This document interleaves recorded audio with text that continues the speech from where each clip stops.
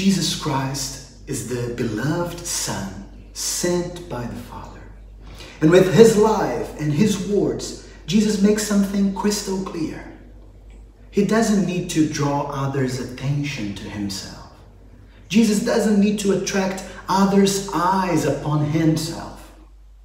Actually, Jesus says, "Whoever sees me sees him who sent me." Here's what's really important to Jesus: to reveal that other one who is his life, from whom he receives everything and to whom he gives everything back, the Father. It is enough for Jesus to be a reflection of that face before which he lives. The one thing Jesus wants is to be a reflection of the Father he loves, for whom he lives. The evangelist John will say in another passage, "God so loved the world that he gave his only Son, so that everyone who believes in him might not perish, but might have eternal life." So, on the one hand, Jesus wants nothing more than reveal the Father. On the other hand, the Father, in turn, wants everyone to get to know his Son, Jesus Christ, that through him, through Jesus, all may receive eternal life, all may share in his divine life. Jesus is the gift of the Father. The Father gives himself up to us by giving Jesus to us. He sent his own Son into the world so that we might be drawn back into communion with him. Our Trinitarian God opened up so as to incorporate us in his perfect and everlasting love. This is why Jesus compares himself to the light, which task and end is not to illuminate itself. Light doesn't exist for itself, but to show another, to reveal the other, to enlighten the others.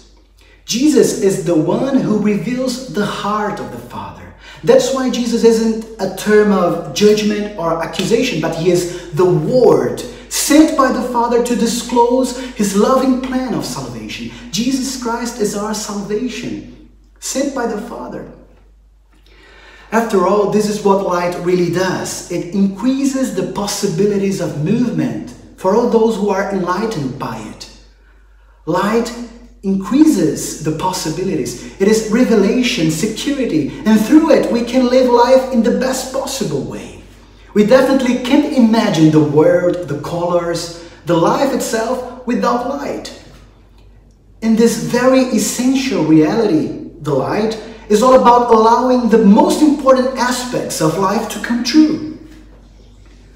Day by day, we've been reading in the Acts of the Apostles that the Word of God continued to increase and to gain followers across several cities and regions.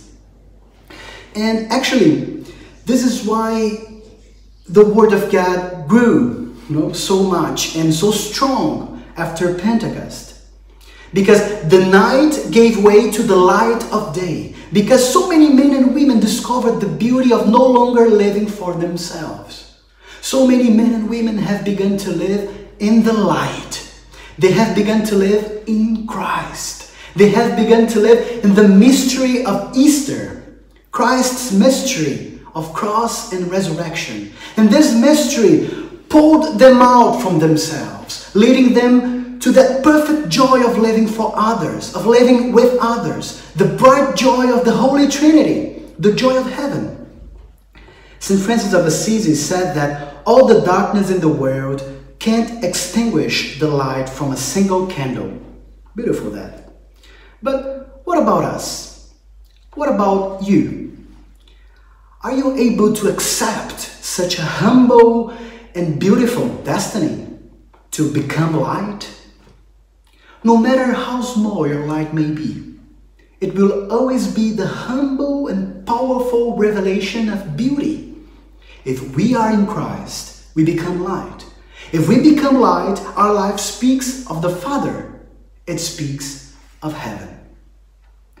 Lord, we want to be light in you, with you. Shine on us and allow us to live inserted in the fullness of your light, of your life, of your love. Amen.